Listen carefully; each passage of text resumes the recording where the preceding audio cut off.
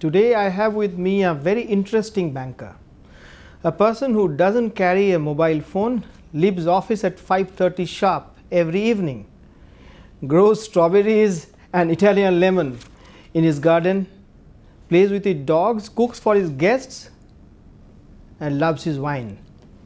And yet his bank is one of the most efficient and possibly most expensive banks in Asia.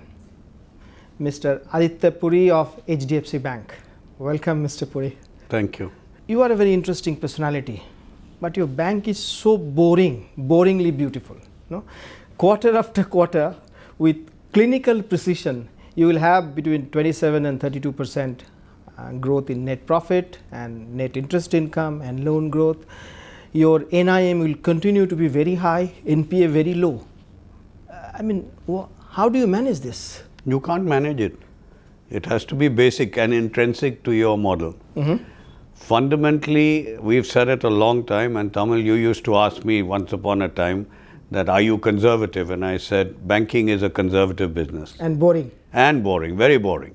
So I think we take pride in being boring in that we are clearly defined in the market we operate, in the risk reward parameters that we will take, the type of service that we will provide, and the business we are in.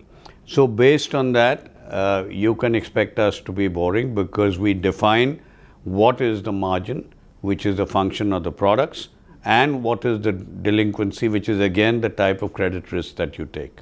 And we are not doing banking that was considered to be extremely intelligent and resulted in a disaster. We don't do that banking. So I'm afraid you will have to live with a boring bank. So intelligent banks lead to disaster? Super intelligent banks, which result in products that only they understand, history says they led to a problem. In India too, you have seen that? In India, I would reserve my comments. Okay.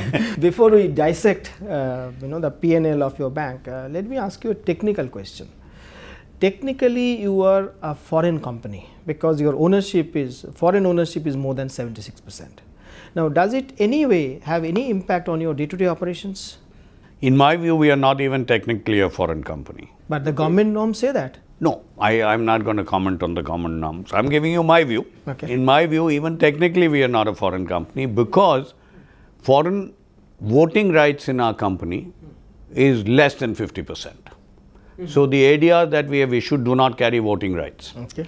So I'm very clear that the majority ownership as well as control of this bank is Indian. We are as Indian as they come, and foreign capital is welcome if they want to help our growth and help the country. What is the problem if they don't have majority ownership? But doesn't affect your downstream investments? No, it does in the sense that you need approval. Okay. I presume that everything will be streamlined and we'll be getting quick approvals in the future.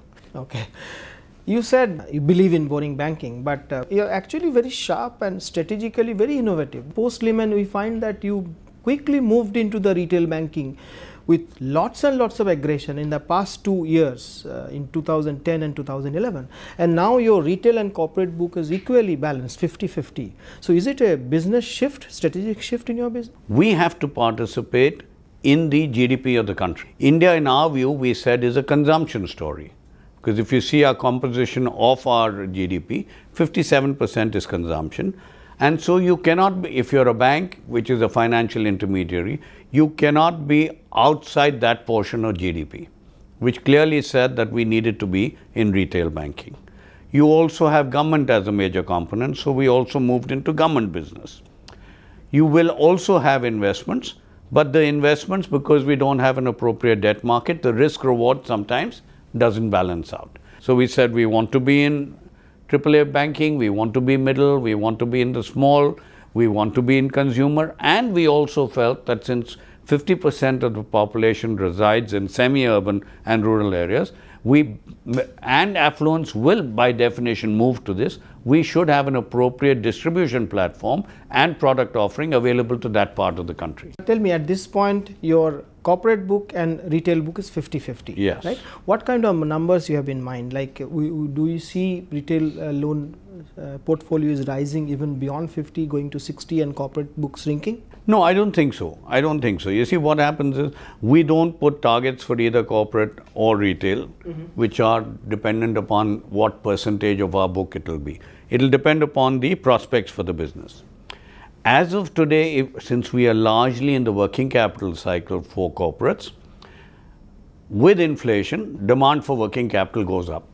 So we see a healthy growth in our corporate portfolio. With inflation, salaries also go up.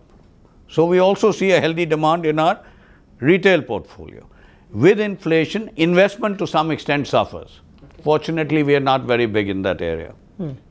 So this, in the current macroeconomic scenario, this kind of balance 50-50 yes, can continue for the time being. I should think so, yes. Right? Now, within the retail book, your primary focus is on mortgage, on auto loans, and also credit card. I think you are now in India the largest credit card user.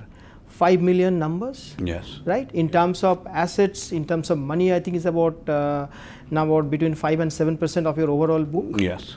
So this is unsecured, Yeah. right? And you have also personal loans that are unsecured. Yes. So aren't you running a risk? You spoke about risk reward. Of course we are running a risk, but you have to be clear on what kind of risk you're running and whether your risk that you're running is appropriately priced so that at the end of the day, after operating costs and the defaults, expected defaults you'll take, you get the appropriate return on the product.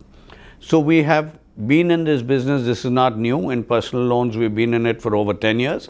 And we have a fantastic book which is not showing any strains, where we have clearly defined our target market. Our credit standards are reasonably clear. We have good delivery mechanisms. We have a good product. And we don't see any strain in that market. And you have to understand that if you have to be a major player in retail, it cannot be only on secured products. Are you making money in your retail book? We are definitely making money. We don't do anything where we don't make money. What about your exposure to credit card? Are you making money? We are making money, but it's an interesting point you bring up, Tamal. There is a wrong impression in the world at large that credit cards is extremely profitable. Credit cards, most banks in India in credit cards at this point of time are either making marginal losses or maybe break even. We are one of the few that is making money. So this impression that the banks are charging usury rates, they're making money hand over fist. No, this is a high cost business. It is also a convenience business. And I do appreciate that there must be consumer protection. But let's not have it to such an extent that we forget the balance, because then people will just issue cards to the more affluent. So collection is a problem, that's what you see?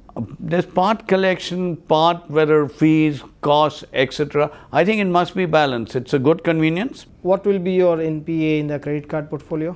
Oh, the market NPAs are upwards of 15%. We are just about in double digits.